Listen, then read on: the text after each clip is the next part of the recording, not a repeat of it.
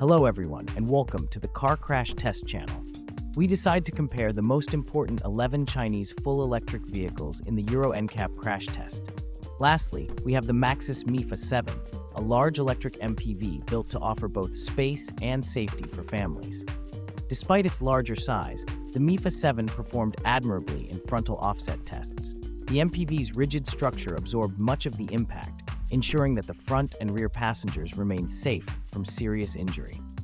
In the side impact tests, the MIFA7's airbags provided extensive coverage across all 3 rows of seats.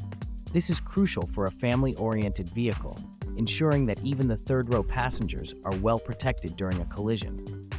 The MIFA7 also excelled in rear-end collision tests, with strong whiplash protection for all occupants.